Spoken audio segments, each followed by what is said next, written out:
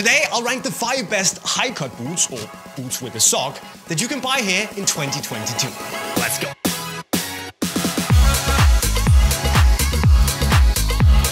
Because after being introduced back in 2014 with the Nike Magista Obra, high-cut football boots with a sock collar has become something that more or less all the brands do.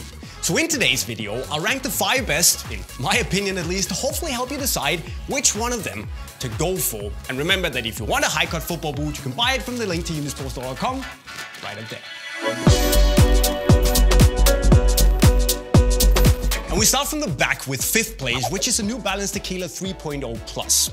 Now, I have been a little bit critical of the Tequila 3, the non-plus version, in the past because that was stiff as a board and not that comfortable. But with the upgrade to the Plus, New Balance have improved quite a lot in that area. It has a very good fit, is relatively wide, and even works for people with wide feet. And okay, for some people it might be a bit of a nightmare to get on. But once you have it on your feet, it's actually pretty comfortable and molds well around your foot. The collar here is nice and compressed, and you get this texture all over the boot that feels like it adds a bit of grip and solidity when you strike the ball and dribble.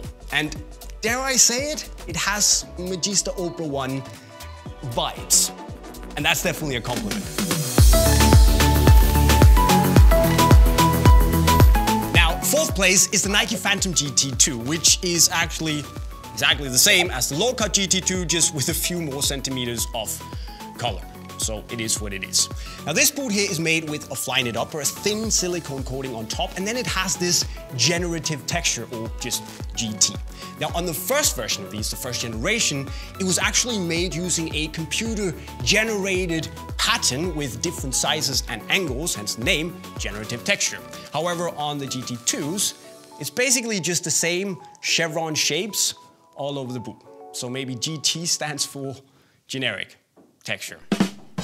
Now, all jokes aside though, it is a really well-performing, good all-rounder boot. And while the transition from the silicone film to the sock itself is a little bit harsh and maybe needs a bit more break-in time than I expected, it's a good fit, especially when it softens up, and it's great for wide-footed people.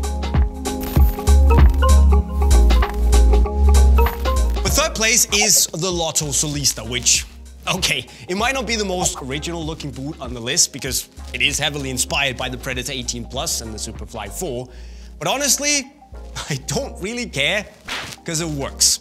What you get here is a really sock-like fit thanks to the knitted upper that also has this quite thin but also really plush foam package on the inside, and combined with that super low and pointy toe box, it just sits wonderfully close to your foot and has a little bit of hint of elegance to it as well. It's a really narrow fitting boot and quite tight overall, so just keep that in mind. But for the money, it's absolutely incredible value and probably the closest thing you can get to a modern Superfly 4. In 2nd place, I've landed on the Puma Future Set 1.3, which is one of those boots I have a hard time seeing anyone really disliking.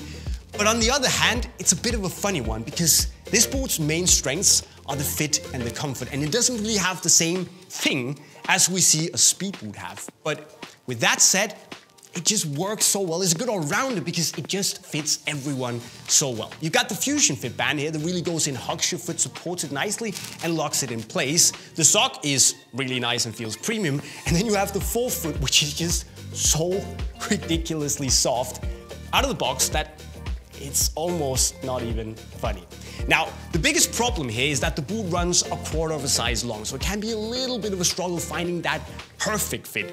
But if you can work with that or work around it, it's just a really easy boot to like. And because it's 200 euros, it's right up there with the Solista when we're talking value for money. But before we get to number 1, there's another boot that I need to mention, and that is the Adidas Predator Edge Plus, because it's high cut. And it is by far the grippiest and most powerful feeling boot on the market to shoot with right now, but the overall stiffness and bulky shape of the upper is also a little bit of a deal breaker, for me at least. So right now, Adidas have some work to do to get the Predator back in the top 5.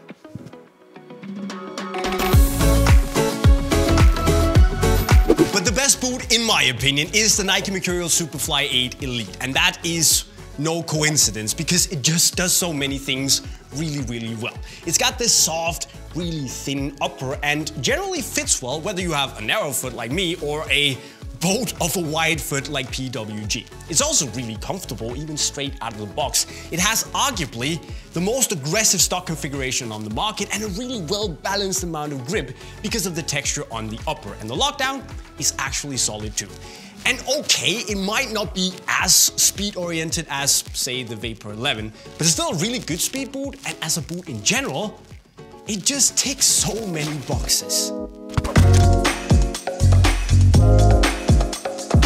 So if you are looking for new high-cut boots, especially the top 3 is a great place to start.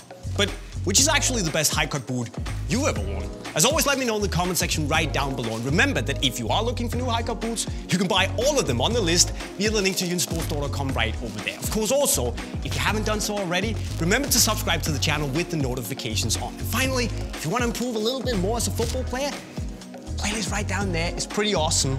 So you should totally go and check that out. With those words, I'll be signing off. Cheerio.